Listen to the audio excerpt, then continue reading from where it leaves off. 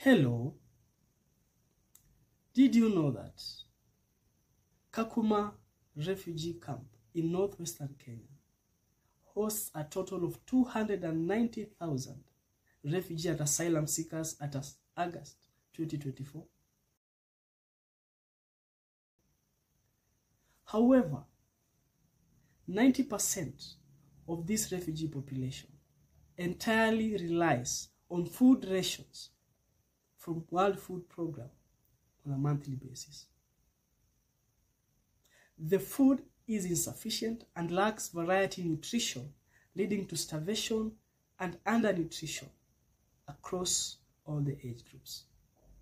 Feed Kakuma presents to you a solution to have access to nutritious vegetables like spider plant, like amaranth, and giant nightshade to the refugee community at an affordable price through climate-smart agriculture that will be done in Kakuma refugee camp, where we'll have drip irrigation and mulching.